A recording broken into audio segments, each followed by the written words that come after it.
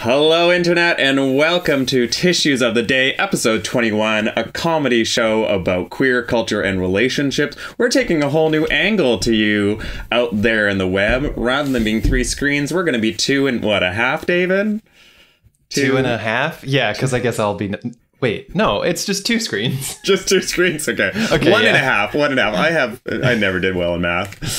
I am joined today by my lovely host, David Borja, and we're also joined by... Olivia, darling, what's up? Yes, that is right. Today's episode is about new beginnings, brand new starts, fresh turns of the leaf, blank canvas, you name it. And Olivia Darling is our lovely, lovely guest who is joining us and who is joining me in person, which is a first. So we actually have somebody who's be able to join us. Robert's got a girlfriend. Giggle tee. Yeah. We actually know each other through improv and through being in a comedy troupe together. Yeah, that was how many years now? We said, what, 5, 6? We met each other 5 years ago. Yeah. Because it's coming up to my 5th wedding anniversary, and I met my husband a month before I met you guys. Which I still find crazy, because I don't know about you, David, but I remember us meeting, I remember us meeting and then meeting Tom. Like, Tom came later. Yeah, it was a little while till we met Tom. Yeah, gosh, 5 years ago. God bless you for being my friend at that time, Olivia. I remember I was so strung out all the time. Were you? Not on drugs, but just I was gonna say, he was just really high all the time. Yeah. I just remember you being a joy. Okay, cool. Is that the worst version? Fuck. I was definitely tense. I was having some relationship woes at the time. Were you fairly new to Vancouver at that time? Yes and no. I moved to Vancouver November 2013, so it would have been just at the 2-year mark or so. Oh, okay, so a couple of years in. Yeah, no, that makes sense. If you were brand new and everything, and and encountering a bunch of weirdos in improv, that would make sense. Well, that's what saved me. Not to totally divert, but that's kind of a new chapter when I started living in Vancouver, and then for the first year, I was like, I guess I'll just start dating, and it wasn't super fun, and I didn't have a support system, and I found a support system through improv. Mm-hmm. That's awesome. We found community through that. All right. And speaking of community, we're going to have a little community competition against you, a community of 2. David and I are going to do some rapid fire questions against you. Oh. Yeah? You ready for that? Against you, I think we're just giving Olivia a question. I didn't think that we were choosing violence today. So rapid fire, that's great. My words are going to come in the form of bullets, and you're going to have to deflect them. I'm not Neo. We've had this discussion. Yeah. I've seen you move just as slowly. I was hungover. Yeah, I know. She also did enter the Matrix at one point and taken several red pills and blue pills. Let's just say my neck port is bigger than your neck port. I wish I had a neck port. You ready for some rapid fire, David? Sure am. Okay, so how this works is we're going to go back and forth between the 2 of us, round robin style, and we're going to have a quick rapid fire question that we ask you. You just answer as quickly as possible. Don't judge yourself. Just give an answer that makes sense. Okay. And then we'll include it at some point as we deem fit. Okay. Yeah. All right, David, you ready for that? Yeah. Okay. First and foremost, what's your middle name? Blythe. Oof. Blythe. Got it. What do you wish you could do more of? Art. Pie or cake? Oh, cake. Country or city? City. What's the last time you felt flattered? Yesterday. Nights in or nights out? Contextually, both. A current turn on? Pass. Vanilla or chocolate? Vanilla. Country or city? City again. Oh, damn it. Did David ask that one? I've never done that before. Oh, man. Driver or passenger? Oh, passenger. I can't drive. I wouldn't trust me to drive either. A current addiction? Cheese. Drama or comedy? Comedy. But also contextually drama. It really depends. A partner to be shorter or taller? Taller. If you could do over any part of the day, which would it be? Ooh, probably the bit where I was late to this podcast. Describe your aesthetic in one word. My cynic? Aesthetic. My aesthetic. For the past year, it's been comfy core. And in regular normal times, what fits? Comfy core. I love that. Okay. If smartphones disappeared tomorrow, would you be okay? Eventually. The most recent thing you'd been reading, like a book, something reading a lot of recently. Read it a lot of, but the book would be Something Borrowed by Emily Giffin, which I am rereading. What do you have no patience for? Slow walkers. It really gets me. Just move to the side. If you were a spirit animal, what would you be? Probably beluga. All right, and David, last one. What's the last autograph you've gotten, if you have? Oh man. Ah. Was it too long ago? I mean, time is a void, so yeah, it was a long time ago. But shit. Okay, whose autograph would you ask for? Conan If O'Brien. you could. Conan. Ooh, nice Coco. Okay.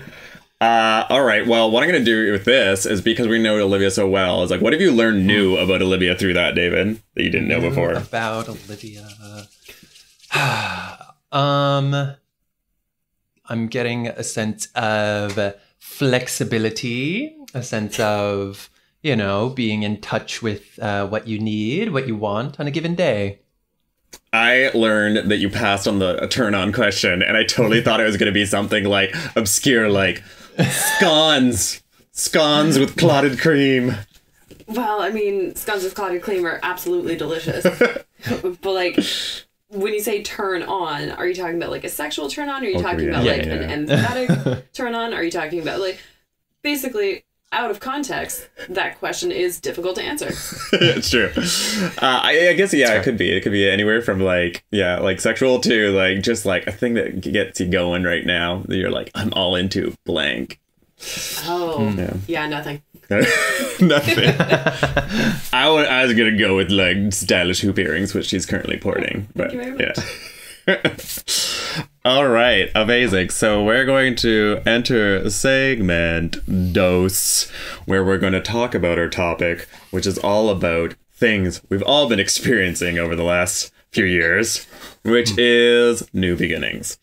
So I formulated these questions hoping to kind of show both sides of the new beginning, sort of the things that like you learn from it, things you didn't expect to learn from it, and also just kind of like maybe the fears you went in with it, but didn't like that either came or did not come to fruition. So the first question is, to kick us off, is what was one of the biggest lessons you learned about yourself through starting a new beginning? And I'm going to throw it first to David.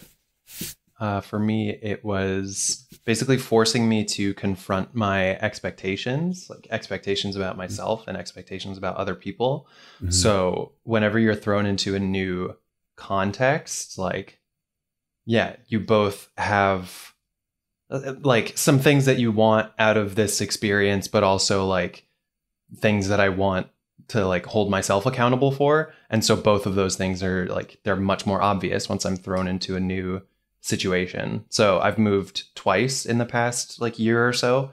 And yeah, in both of those situations, I was just like, whoa, like this was not what I was expecting usually. And then having to like recalibrate, but also get back in touch with what the thing was that I was expecting in the first place, right? Mm. Both from other people and from myself. And it's going to sound weird. Did it end up showing that your expectations need to be higher or lower or different? Yeah, it's just a mix of all of those because like I think in a lot of ways I just need to lower my expectations a lot of the time, because having them too high sets me up for disappointment.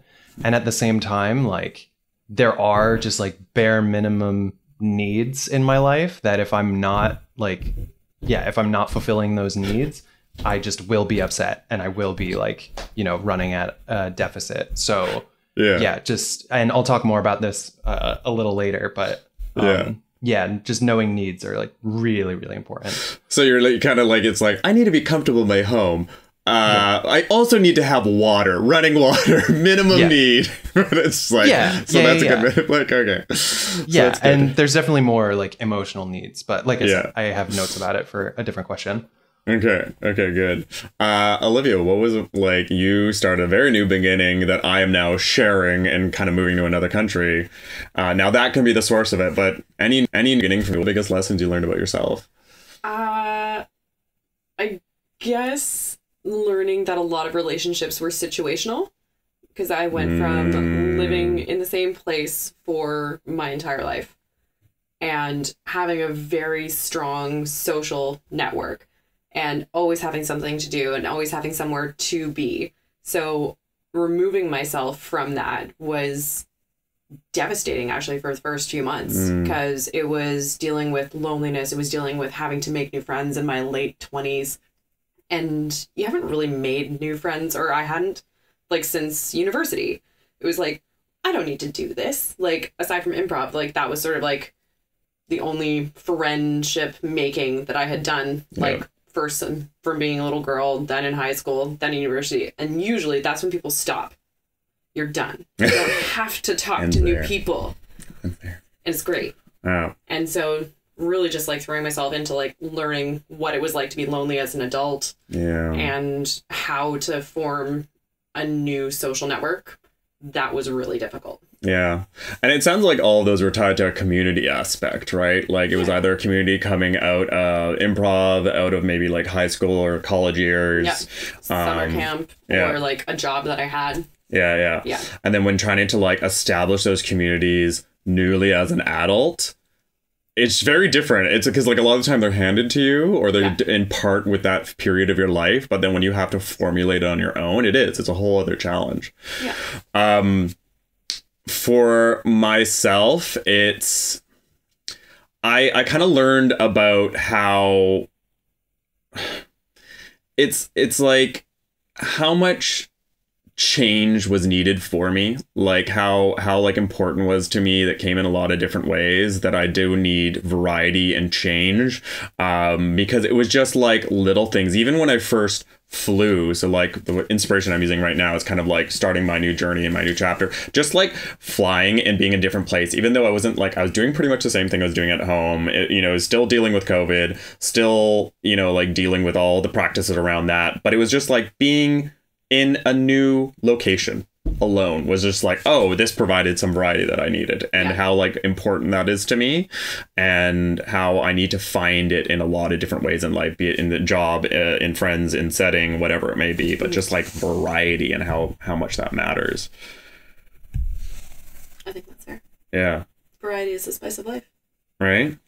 It's kind of cool that we're all sort of like at 3 different stages of journeys right now. It's like I'm fairly comfortable with like my new beginning, and my new beginning is like 5 years old, and David, yours is sort of like an interchangeable, like a year to 2 years new beginning, and yours is like literally brand new. So I think it's really cool just kind of like seeing the interplay between like the 3 different timelines of where we're at. And David, you also have a bit of a unique one too, because your new beginnings, you've literally jumped on both sides of them multiple times, right? Yeah, how do you mean? Like in the sense of like new beginning with kind of coming to a new city, then going back to family, and then returning to a new city. And it's sort of like, and you've gone back to the family scenario in a couple times, right? So like, did anything uniquely come out of that? It's almost like revisiting new beginnings. It's almost, and I'm sure each one was a new beginning unto itself, but just having that chance to kind of like flip both sides of the coin. Yeah, for sure. Because even like starting as a student again has been an interesting experience. And definitely the first couple classes were much less stressful than these last couple classes. I don't think I've talked about this, on the podcast, but I've mentioned it to Robert of just like, I had a sense starting the classes that I would know quite a bit of the material, like as we were going over it, which is fine. It just means the classes are easier, but you know, you don't want to like discount the whole experience. But it proved to be quite true. Like there wasn't a ton of new material in the classes. And then in this last semester, I had to do a beginner class that had to get pushed like late in my school year. I was just like, yeah, it's the class that I'm having right after this podcast, actually. And it's just like, all right, well, just got to hunker down and get her done. And as far as the family stuff, there was definitely a feeling of, wait, but I'm an adult. Why do I have to like start over with these people? But that's kind of what my experience was. It was like, there were so many things that I was learning and changing about myself since living on my own in the city that moving back in with family brought into really sharp relief, like how much I had changed since I last lived with them. And that was its own challenge because I was just like, oh, okay, well, there are a lot of needs that I don't get met by family, unfortunately. Yeah. And I'm intrigued on the educational side of things, especially because this question even tied to lessons, is that even when revisiting something that might seem familiar, what's kind of like the minimum takeaway? And you're not even done the class, but what do you think will probably be that takeaway from the course this time around that you probably didn't get before? So you're talking about the course that's very familiar, that's not covering a lot of new material? Yeah. A takeaway. Okay. So are we talking about like meta takeaway, or are we talking about just like camera operations? Oh, no. It could be practical. That's a thing. Diploma, please. Yeah. A newfound interest in things that are new. It could be like an applicable skill thing, but it could also just be like what is I'm learning about myself or my needs or something that comes out of an experience like that. Yeah. Oh, okay. So the major thing is that something I've tried to do since the beginning of just ask whatever I want from the teacher. Like it really, related to the class, but just like, I'm here to learn. So I am going to ask like stuff that is quote unquote more advanced for this class, but like I paid for this. So I'm not just going to like sit here, be quiet and not participate. That was a major lesson for me and definitely helps. It's a good life skill, right? To just be like, okay, well, I want to get something out of this. So how do I get something out of this? Yeah. Yeah. Because I find you ultimately, otherwise you get so frustrated with that course or that experience if you don't. And you really do take nothing away unless you find something, right? Did you ever have one of those situations, Olivia, where it was sort of like you were taking maybe a course, you're like, oh, this is going to be a skate through, or you had to do something you didn't necessarily want to do because you're like, I don't have to. And like but you still walked away being like, I learned something. I think just like going through job interview processes where a lot of my jobs have been sort of like, I know somebody who knows somebody and they're just like looking for somebody. So I'll slide on in. But when I was going through like a formal interview process, it was just like, oh God, I need to like answer questions about myself and like do all this stuff. But kind of like doing a few different interviews, it kind of just taught me that like, oh yeah, no, I actually do know what I'm worth and like what I can bring to a company. So it was kind of like uplifting that way. It was what I thought was going to be a very negative experience of just like, okay, like, where do you see yourself in 5 years? If you had to name a biggest strength, would you say that you work too hard or not enough? But yeah, a lot of the interview process is just like kind of like what David is doing where he's like asking what he wants. There was an interview, I knew I wasn't going to get it. So I was just bullshitting like halfway through. I'm just like, I feel like the synergistic team mindset that I could bring to this small council would really not only uplift but upbring the level of work. I'm gonna get it. So buzzword it as much as possible. Exactly. Okay. I was like a buzzword fucking or a BuzzFeed salad. I was like all the answers off of every quiz you've taken for the past 2 years. Yeah. Okay. I am that type of pizza. Yeah. You're right. Yeah. I'm the full meal deal. I say I am a bit of a, what do you call Belle from Disney and the Beast? Excuse me? Is that because you've got brown hair and you're wearing yellow right now, David? Is that where that came out? Yeah. Great observation. You've even got blue, the color of the prince. Yeah. When you ask me about my work ethic, I would like to compare myself to a tree. I'm strong like an oak, but I am prickly like a pine. So you're the thicker because of your height. I saw you more like a birch because you're always shedding your skin. Just flaking everywhere. And it never grows back. No. Oh, God. She's just skin and bones. How would you describe your friend Olivia? She's like a shedding tree. Yeah, that's when you're just like, you just have fun with the interview because it's going downhill. Yeah.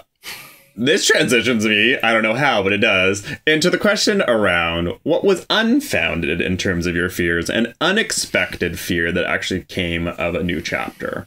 So there were probably the things that you're like, going into it, I'm afraid of this. And it ended up being unfounded. But there was probably something new, something that did freak you out, something you did not expect. What was something like that? I'll start with Olivia. Okay, cool. It's given me a lot of time to think. Yeah. I'm really glad you asked that question. Yeah, that's great. I'm going to give you a moment because for me... I can go if you want. I have a note. Go ahead, David. Okay. My unfounded fear is probably loneliness, maybe jumping off a little bit of what Olivia was saying. I do feel blessed that I have come back to Vancouver where I have a bit of community. But like... Yeah, I've just had to get creative about the ways to maintain connection with other people because it's still COVID and like rules change about who to hang out with, whether to do it outside, etc. Then my unexpected fear that did kind of come true was money, good old money. Oh, yeah. I'm not famous for my skill with money, but I am also a student. I'm not employed right now, so I'm being quite easy on myself. For just needing to like spend money. It's literally been an affirmation of mine to like forgive myself for needing and spending money because like it doesn't really help to like be hard on myself because that will like put me in like an uneasy mindset, and then being in an uneasy mindset makes me emotional, and I'm a bit of an emotional spender, so that becomes a bit of a vicious cycle. Like financial spender? Yeah. Oh. Yeah, usually it's food. Like food is like my biggest expense, which is wild because I'm so skinny. It feels weird to say like, I just love spending money on food. But like David is a walking poster boy for like gluten-free and not consuming carbs. They're like, you don't want to be thin. Pretty much. But yeah, it really is wild. And a lot of that is like city life. Like just food seems to be very expensive in the city. Yeah. But some of that is just like planning ability and like, willpower. Like I don't like admitting that I have like low willpower about that stuff, but yeah. So those are mine. Do you just find like the most expensive heirloom tomato that you can? Is that like what you splurge on? Do you find like no? It's usually bubble tea. It's usually bubble tea and Subway sandwiches. They're a little bit overpriced. David and I did a lot of bubble teas, even like for the short period that we overlapped. Like it was pretty consistent in our get-togethers. Which is just lovely. I love having a sort of like a consistent snack, and that's just how I want to live my life. Also, very quick, Subway was recently in the news over here because Ireland declared that their bread could not be declared bread because it has too high of a sugar content. Yeah, it was that high that it was considered cake. I think they considered it a cake. That's like, all right, Subway. Damn. So do you want to have a meatball marinara pastry? I want to get the Parmesan cake stuffed with chicken teriyaki glaze. I love ham and cheesecake. Oh, God. Okay, so for me, I feel like my unexpected but also unfounded fear were one and the same, which is interesting because like I had a lot of fear about leaving my comfort zone and shedding a lot of what I knew, right? Going from home, packing up a lot of what I had, leaving a lot of the things I had behind, both like possessions and people, and being like, oh, I'm going,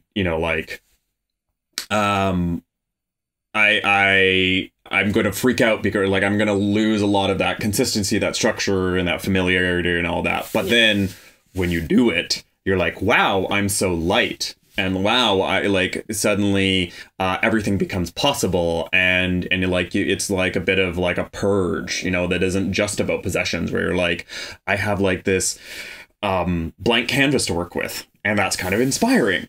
But that also then became an unexpected fear, because like, oh, I have a blank canvas to work with, and it's like that artist with a set of paints where you're like, where do I start? Like, what's most important? What's the priority about like redefining and repainting a new picture? Yeah. Which we have to do a whole new segment on, because, by the way, David, Olivia has been hiding the fact that she's an extremely good painter, and I've been seeing it all throughout the house. Yeah. So yeah, she's really good at it. But yeah, so it felt a bit one in the same, which was weird, because it's almost like I cleared myself of a lot of things, but I'm also intimidated by how much I now have to fill in. Yeah, I don't know if you remember, Robert, but I think I've told you, I've taken a term from my therapist called wonderment, where she goes, wonderment is exactly that mix you're talking about. Wonderment is like uncertainty, but it is also like the joy of discovery. So there you go. Yeah. Cool. Mixed emotions, right? That shows that we're evolved and mature beings, because we can have mixed emotions about things. Did you just call me mature? Like aged. Oh, wow. So was there anything for you in particular that like you didn't expect to be a fear, or maybe it was totally like, oh, I was freaked out by this, and then it wasn't a fear at all? It was actually a stereotypical fear based off of media stereotypes of British people. And that is that they are incredibly closed off and tight upper lip and do not talk about emotions. And it is literally like, you know, very cold, like the country, but not really, because we're in a heat wave right now. And that was an unfounded fear, because I was working at a pub and just talking to people, and people were very reciprocal that way. So that's actually been a joy to find out. Yeah. Yeah. And you were also sitting at like the social center of like English community, and that of like the pub, right? Where everyone comes and goes. Pubs should be called community centers here. Yeah. It's just like, bring your family, awesome. Get plastered. Honestly, yeah. Yeah. I would have to yell at parents and be just like, I'm not a babysitter here, ma'am. Yeah. And the Lamaze class is in 1 hour, so sober up. Exactly. You put that G&T down and start to clench. What's the minimum drinking age 18. In London? So it's 18 if you are drinking alone or in a group. However, you can have a glass of beer, wine, or cider if you are 16 and it is bought for you and drunk in front of a parent or legal guardian at dinner. But a full dinner must be had.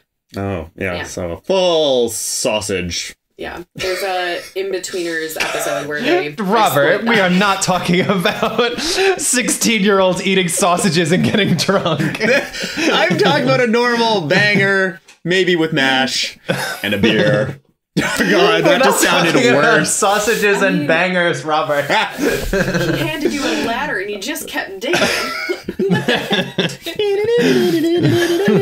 Dig up, Robert, dig up. Okay, boy. What about an unexpected fear? Something that was like, oh God, I didn't know I was going to face this. Yeah, did something come true? I mean, I didn't expect to be lonely when I moved here. But we've already kind of talked about that. Yeah. So. Okay, no, that makes sense. Yeah.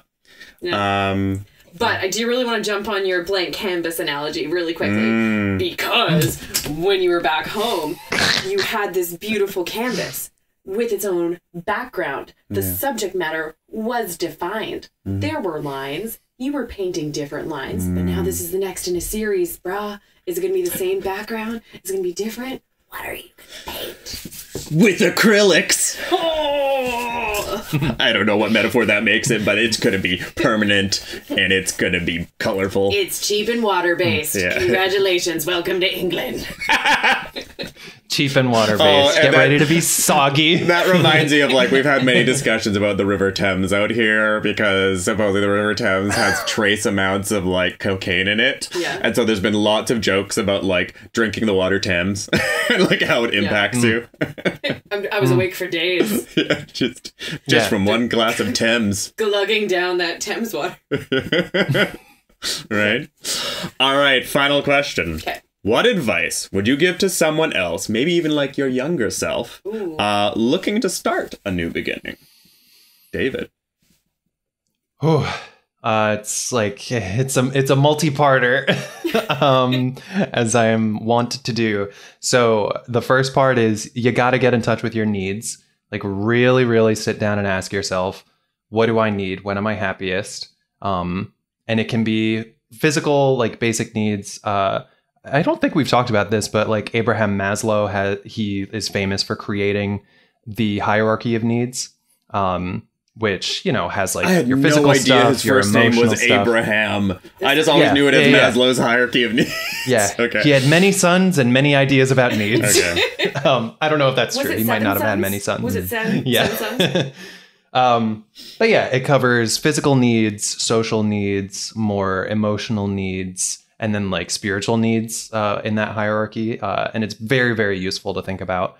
And like what resonates the most with you and like what feels like an area that might not be fulfilled. Then the other part is knowing your nouns and your verbs. So what I mean by that is, obviously, small grammar lesson. Nouns are people, places, and things. Oh. Verbs are actions. So much. So Like petting. when we think about, Like exactly. pet. Like petting a pet. Ah! That was brilliant. Bravo. I think I just got compared to a pet. So when we think about the future, when we think about happiness, this is something I've thought about a lot of like, I think typically we can think about nouns as like the people we're around, the places that we are, the things that we have, maybe the goals, like what is a material goal that we're striving for.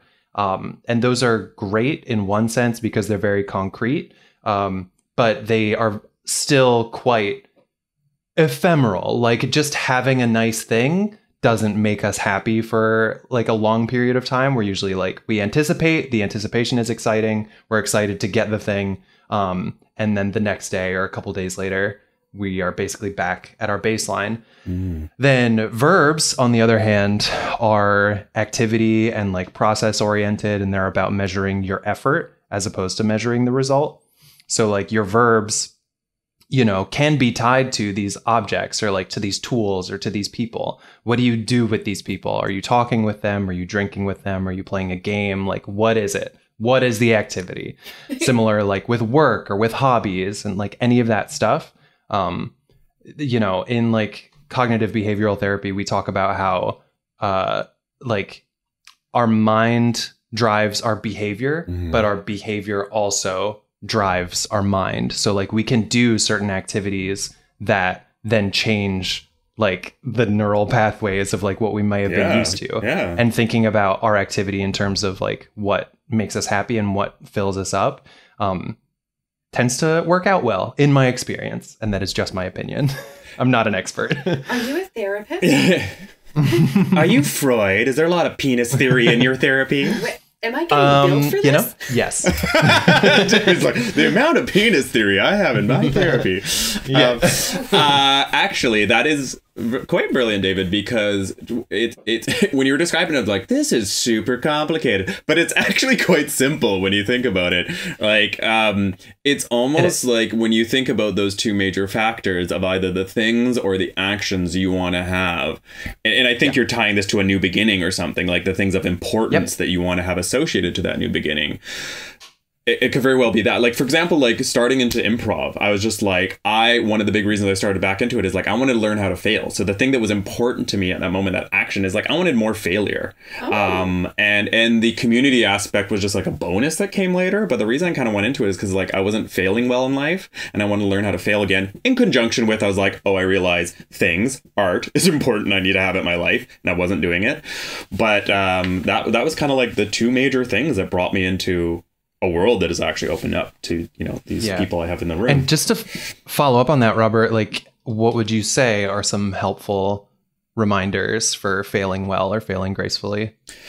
The second point of that, you can fail gracefully. You know, you can still fail and make it enjoyable, or make it, at least from the perspective of an audience, like not feel so like horrendous and uncomfortable. But you can also do it for yourself, right? Like you can also like this thing is not going to end pretty, but I'm going to take what I can from it and make it end as pretty as I can for my own purposes in life.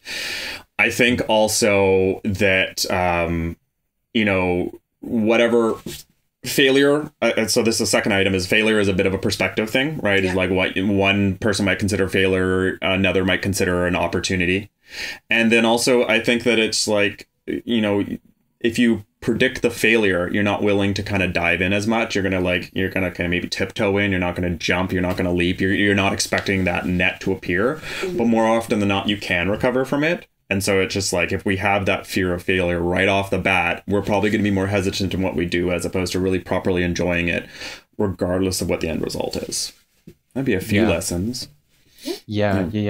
Because I mean, some of that does tie into like what I was talking about of like the effort versus the result. Because if you're measuring like I did my best, I'm pretty sure I put all my effort into that. So whatever happens, like, you know that you did your best. Well, like the result is wanting that specific outcome, which you can't necessarily control. Yeah. And sets people up for disappointment. Yeah. Yeah, totally. Olivia, any advice for the young at heart? I mean, I kind of just wish that you guys said that to me like 5 years ago. Like, oh God, yeah, right. Really helpful. Yeah. If you know, time machine style. Yeah, I think it's just more like fear is natural, but you kind of just have to drive through that terrifying haunted forest before you get out of that terrifying haunted forest. Have you all heard the acronym? What? Have you heard the FEAR acronym? No. It is false evidence appearing real. False evidence appearing real. I'm getting billed for this, aren't I? I don't have money, Robert. We haven't even gotten to the penis stuff, so. Oh my God. Yeah. Well, the bill's gonna get big. That's what I was fixated on. Robert is covering the podcast hosting lately, so I'll take that. That is generous enough. Can you expand on that? So, like, is it almost to say, like, to go through the scary, like, to realize what the real fear is, you got to go through the scary forest kind of thing? Like, you've got to experience the fear to realize the fear? It's to get to your end point, you're going to have to go through the thing that scares you. Yeah. So for me, going through loneliness, not having a safety net, not having a social network was slightly debilitating at first. Yeah. But then I had to start making it happen. Otherwise, it never would have happened. I never would have been able to get out of that terrifying haunted forest unless I went through that terrifying haunted forest. In this analogy, the haunted forest is the only path forward. The way behind me, I don't know, zombies, fire? I don't know. It's too large to go around. You got to go through it. Can't go over it. Can't go under it. Can't go around it. Got to go through it. Yeah. I in fact, I think my advice is a bit similar in that it's kind of the retrospective of that forest of sometimes the greatest lessons we get, some of the greatest experiences we get, some of the greatest growth we get is through those fearful things, right? Those coming out of the comfort zone. It's like, hell, it's part of why I went into improv. Why I think a lot of people do improv in that, and just do things that are scary, right? But it is really interesting to see like how much of that fear actually comes true, only comes through doing it. So you got to like experience the fear. You got to fight the fight to be like, oh, this fight wasn't as scary as I thought it was. But also it's like, oh God, there's whole other fears I didn't realize that was associated with this fight. Adjacent fears. Yeah, exactly. They're right next to you. Right. All the time. They're here. Right there. God. Get out of here. Get out of here, fears. There's so much wisdom in what you folks are saying. I'm reading it's called How to Be Yourself by Ellen Hendrickson, I believe. And it's a book about anxiety. And she talks about how we learn through doing, there's no real scenario where a person like totally, they go into their cocoon, they prepare themselves and they emerge a new person and they don't have to like go through like a painful new experience. Almost in every scenario, you just have to go through the thing that is giving you that fear, that uncertainty. And it's almost always not as bad as you thought it would be. Like going back to my experience, like moving back in with family. I was nervous about it. I would like dread some parts of it. But like now looking back on it,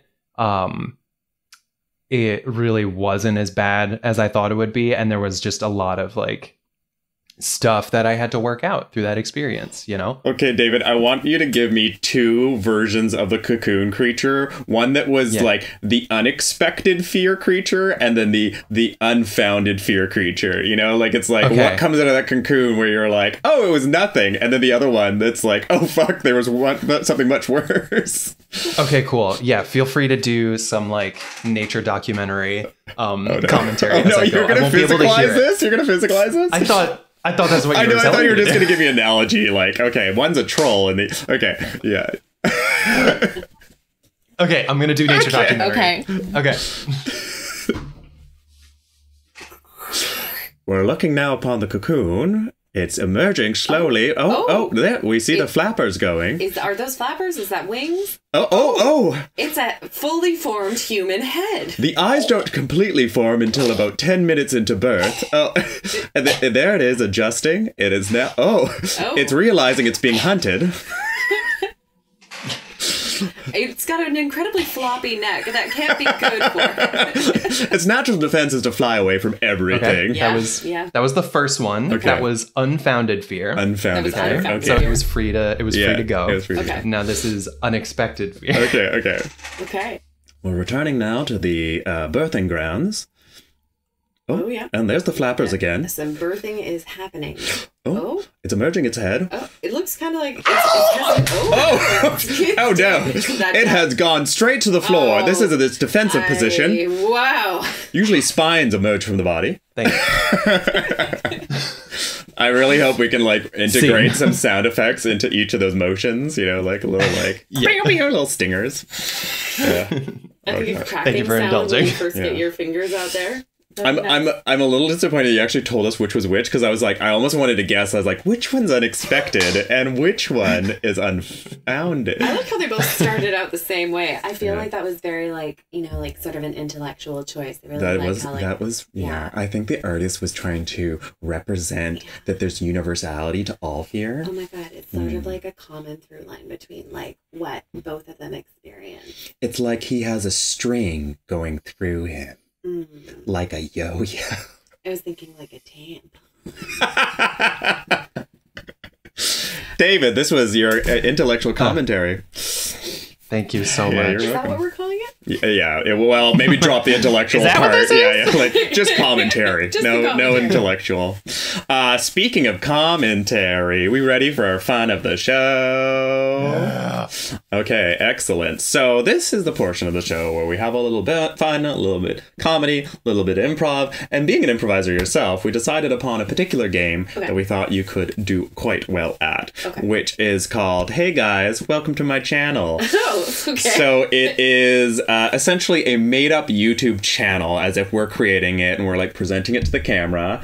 All 3 of us are kind of in on this, and we're going to do a bit of a round robin where we throw to each other this next segment. But the segment is inspired by a randomly generated image. So, David, you going to do the generator? Okay. So this is going to be images that are generated, and you have to justify it into what we're talking about. Okay. Now, there's 2 things. One, we need a random thing. Do we want to pick up just a random word to base our channel off of? Yeah, go for it. Okay. Either of you. I'm going to... first thing I see in the room. Pencils. Thank you, robotic voice. So pencils is going to be the inspiration for the channel. So it's going to be a channel about pencils. Great. Then the second thing is that for our auditory listeners, every time you throw to the next person, so you're going to be like, David, please tell us about how pencils were invented based off of the randomly generated image, and just describe it a little bit for our audience, just in case, you know, for those who can't actually see the image. Okay. Yeah. Cool. Yeah. Anything I'm missing in there, David? I don't think so. If you're listening on the audio, you can listen to, or you can watch the video on the BitButton YouTube channel. Yeah. Feel free to check that out when you can. Hey guys, welcome to my channel. I really hope that you've been following me for a while. Subscriber base is up. We want to get it higher. So remember to like and subscribe, click that bell, make sure down below, up above, on the right, there's boxes, there's things to click on. What's most important? I have indigestion. You have a digestion? Continue. Is that like a question my that you tummy chew hurts. On? This is reality. My tummy is hurting, but we're going to keep doing this video.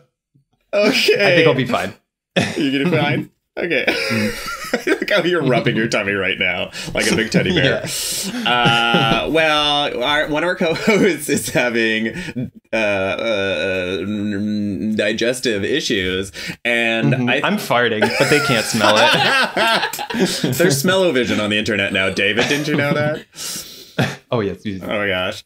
But you know what? There's one thing that is all about digestion, and it's pencils. Yeah. So we really want to kick off and tell you everything about pencil, because this channel is nothing but pencils. So, David, please tell us about the very first pencil that was ever used in human history, based off of this lovely image of a snowy scene with two women wearing muffs and hats and Santa flying through the sky.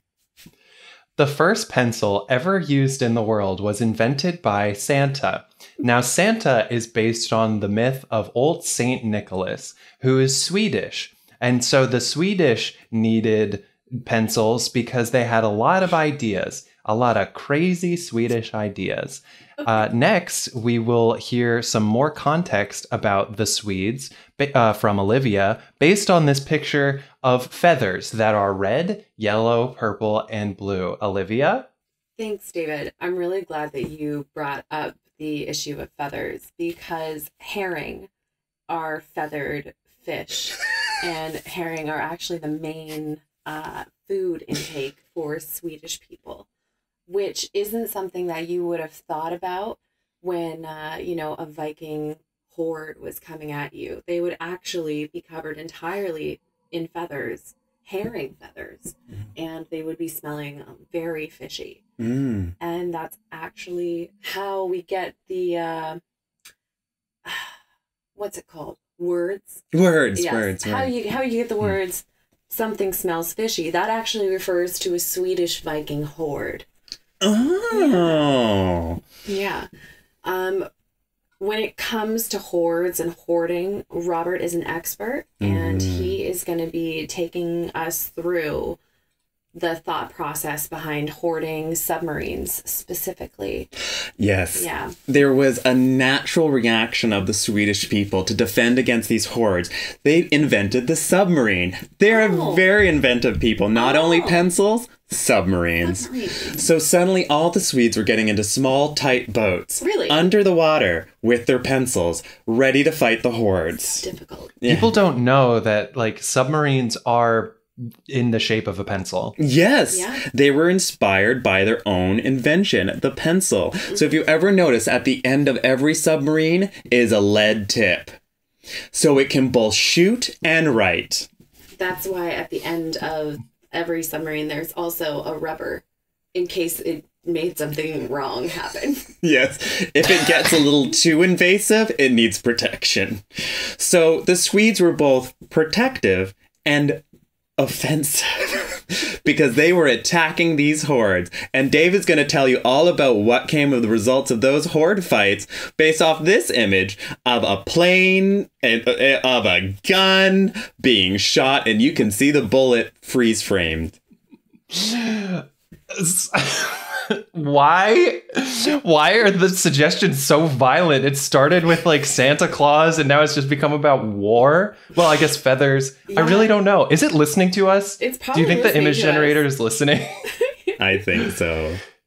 So the expression "fill 'em up with lead" came from the Swedes. They meant literally fill somebody with bullets or fill them with pencils. We're learning, or we are here to teach you today that Swedes are not to be trusted. Swedes are a violent, bloodthirsty people who are brilliant but dangerous.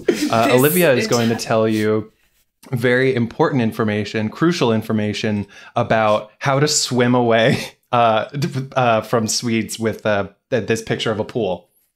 To save yourself from terrifying Swedish people, you need to swim to Norway. And there's only one way to swim to Norway, and that's through a sauna, which seems counterintuitive. Because saunas are made out of solid wood. But, bear with me, wood make pencil good. Swedes bad? I guess this has turned into like I don't know how we spiraled like this. Well, let me wrap it up for you with this next image. We're really gonna find a middle ground. Olivia, What is that? please tell me what I'm looking at. You're looking at a boat in distress. In the middle of the ocean. It's stormy The image skies. generator's so dark. The tags are boat, distress, sea. The point is that we're learning on this channel about pencils, and that despite the level of stress you have, despite who you're fighting, or how dark or horrible you may seem on the outside, we're all tormented inside. And the pencil is our means to get that out onto the page and let the world know who we really are. That is why the Swedes invented poetry. They are the creators of violence and of art. They are one of the most polarizing cultures in all of history. Thank you for watching a historically inaccurate YouTube channel about pencils in Sweden. Signing off is David Borschenheimer, Olivia, and Robert Beowulf. Bye. Shave yourself. Like pencil shaving. Great. Oh, There you pencil go. shavings. There you go. That's what we call it in comedy. We call that a bring back. You bring it back. Bring it back. Ooh, Oh my God. face hurts. Oh, man. Yeah. That image. That was an experience. The image generator just did not want to help us out. It was like, we're going to get darker with every picture. I mean, I feel like I need to call Samaritans after I know, it is like, I am so sorry. So many apologies. Oh, Lord. Yeah, disclaimer, none of that is true, and I don't know any Swedish people. Apologize to I just know the Muppet, the Swedish chef. That's not an accurate Board. representation. That is not an accurate representation of No. no. Although I wonder whether or not he's celebrated out there. Like if they have like puppets of him and like merchandise, or if it's just like they don't even care. Do they even know he exists? I don't know. Does he exist? I mean, Art is subjective, but it's also subject matter driven. Does he exist? Are you a brain in a jar? Is any of this real? This is going back to your Matrix days. No. Yeah. If the puppet is alone in a room, does it exist? That is the question. Is that like the forest, the tree falling in the woods and no one's around to hear it? It goes Yeah. Ooh. If the Swedish chef borts alone, does he really bort at all? What is a bort if not heard by another? Abort by any other name. It's aborted. Swedish. Holy fuck. Oh, well, that brings us to the end of today's show. And I want to thank the lovely Olivia for joining us. Olivia, do you have any takeaways from this show? Insights, things you've learned? I didn't know how much hatred all of us had for Scandinavia, I guess. Oh, no. You can please feel free to cut that. But yeah, I think it's really cool that we all know how to like take our emotions and just like throw them out into word balls at walls and like see what sticks. Obviously, I'm not doing that right now. This is a piss poor example of what I thought we were doing really well before. So I guess my real takeaway is maybe I'm tired. I think it ultimately demonstrates that we are both insightful and flawed. Oh.